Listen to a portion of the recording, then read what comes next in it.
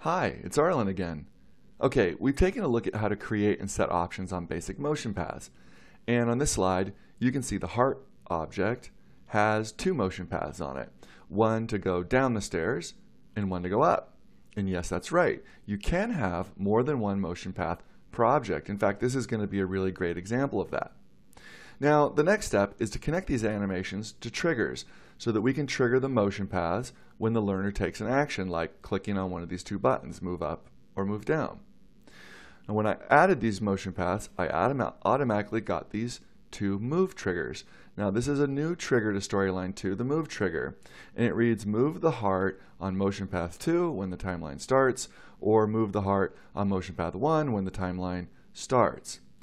Because Motion Path uses simple triggers, it's really easy to create all kinds of behaviors.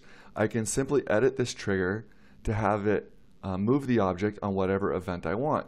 So move the heart on Motion Path 2, which Motion Path 2 is going down the stairs. You can see how when I hover over these options in the menu, it selects them over here on the stage. That's really handy.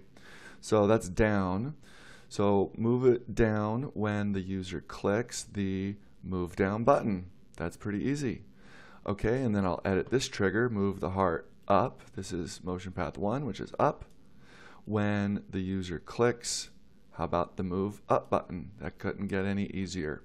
All right, let's see how this works. We're going to preview this slide.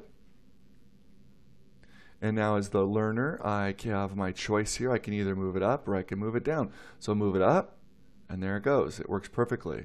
Let's reset the slide. And now I can choose to move it down, and that works perfectly. Now you may be asking yourself, how could I get the heart to move continuously down the stairs or move continuously up, or some combination of the two?